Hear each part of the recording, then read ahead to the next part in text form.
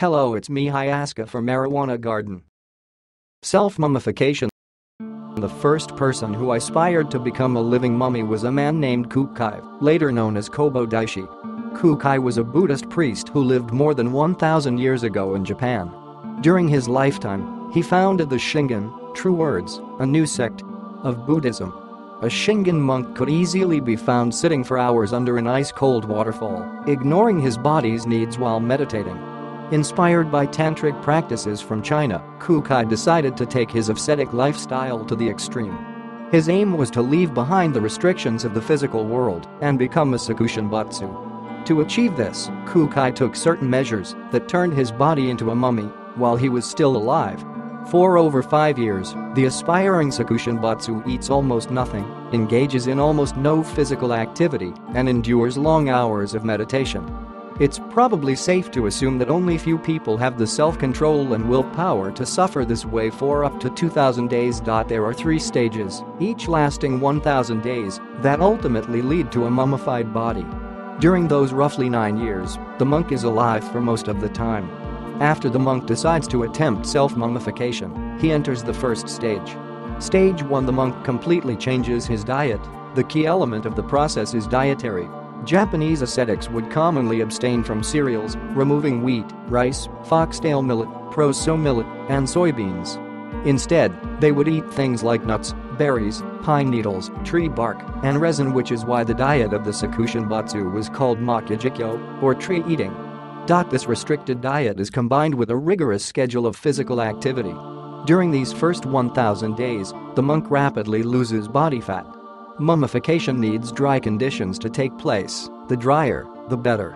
But body fat has high water content that causes quicker decomposition after death. Corpses with a lot of body fat also retain heat for a much longer time.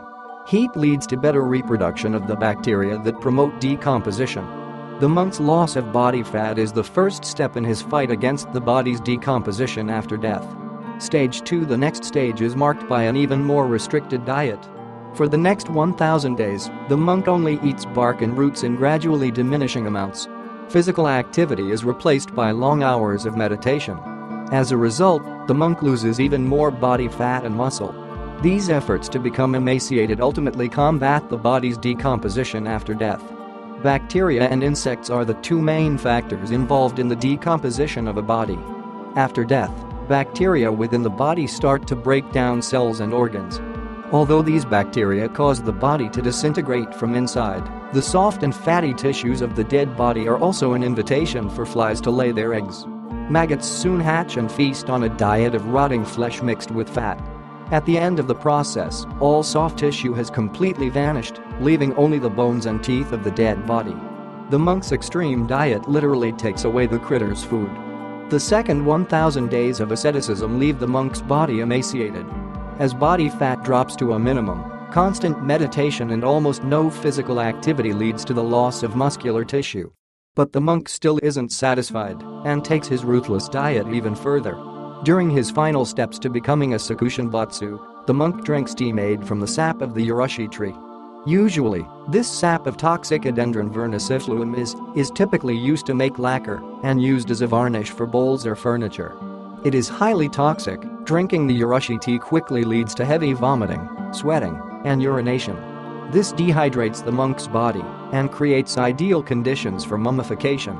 In addition, the poison from the urushi tree builds up in the monk's body, killing maggots and insects that may try to infest the body after death. After 2,000 days of torturous fasting, meditation, and the consumption of actual poison, the monk is ready to leave this plane of existence. The second stage of sokushinbutsu ends with the monk climbing into a stone tomb. The tomb is small, barely allowing him to sit.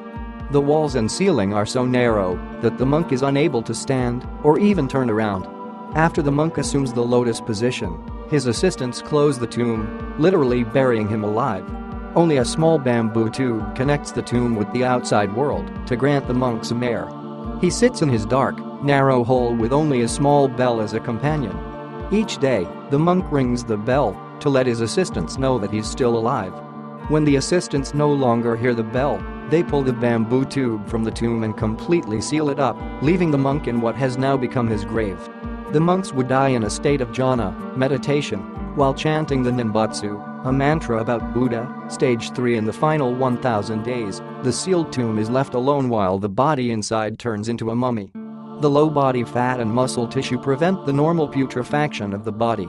This is supported by the dehydration of the body and the accumulation of urushi. The monk's body dries up and slowly mummifies. After 1000 days, the tomb is opened, and the mummified monk is removed from his dying place. His mortal remains are returned to the temple and worshipped as a sokushinbutsu, a living Buddha. The monk will be admired and cared for. The priests even go so far as to change his clothes every few years so that the new Buddha will look his best. Sad part is the monk, whether he has ascended to a higher plane of meditation or is really just dead, will never recognize his own success. Despite all his efforts, the monk's body might decompose inside its tomb. In these cases, the monk would not be revered as a living Buddha. His remains would simply be reburied. However, he'd be highly respected for his endurance